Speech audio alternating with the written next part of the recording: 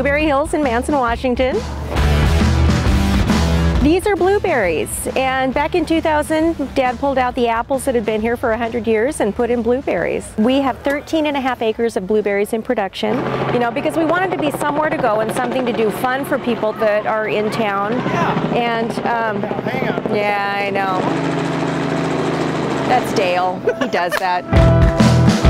It's very busy. The line is always out the door. It's like the food that we serve is all from scratch. Like the Eggs Benedict is ridiculous. It is just like a museum, but it smells a lot better. You know, when we built, we ran out of money. And so we thought, well, Grandpa's got a whole bunch of junk down in his shed. Started throwing it up on the ceiling. And we've got bicycles. We've got Grandpa's tricycle. We've got a tin can collection that he gathered up in the hills. I've got a chandelier of over 100 eyeglasses that Grandma and Grandpa pack-ratted away over the years. Having the services at the Wenatchee Airport is so important because they can jump on a plane in Seattle and go anywhere they want.